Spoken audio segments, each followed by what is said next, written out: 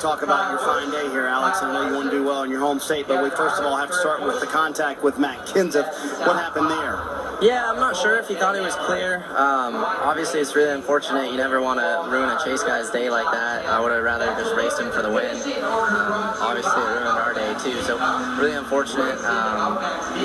We had a run on him for 18, jacked me up, and got me really loose on entry, but I was up against the inside wall when him and I made contact, so I don't know if his spotter cleared him or what there, but just unfortunate. I hate that for Matt, and obviously very unintentional, but got to thank everybody at Hendrick Motorsports. Very thankful to be here and have such a strong day in my home state. How tough is the balance? Young driver like yourself, you want to get that first win, but you're also racing chasers in a cut race, so how difficult was that balance today for you? I'm here to win races. I mean, there's nothing, I don't have anything to do. I got nothing to lose besides to try to win races. So, if it would have come down to the last corner, I for sure would have moved him, but you never want to wreck somebody like that. So, obviously that sucks, but definitely just here to race and here to win.